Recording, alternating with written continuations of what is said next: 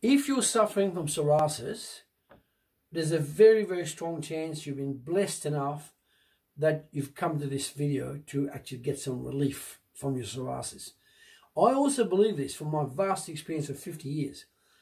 You are more than likely that you've been to so many doctors, medical doctors, skin specialists, dermatologists, all kinds of healing people, but not to a wellness practitioner with 50 to 60 years of rock solid experience in healing all kinds of serious diseases.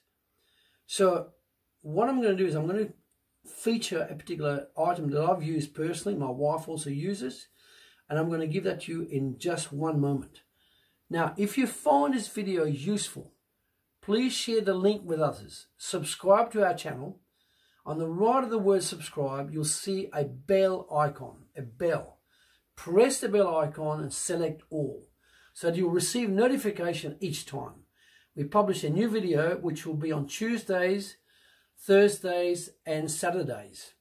Now, the tip I'm going to give you is something I've been using for over 25 years. It's a company that's grown in America, based in Utah. They make what are called intensive hand therapy.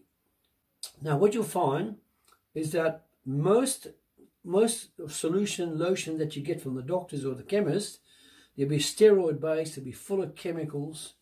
There's likely to be aluminium residues, sodium nitrite residues, nitrate residues, and they're not going to do you any good. With this particular company and this particular lotion, it's a hand therapy, it's a cream. It is very, very useful when your hands need to be in water and you're getting cracked hands and itchiness. You can actually use that in all parts of your hands, here, and you can also use it in other parts of your skin. But this one is exclusively for your hands, right?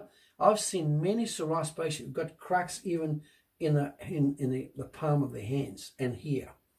Now, this is a very, very good cream that the idea is to have a shower, warm shower with a good chemical-free shampoo.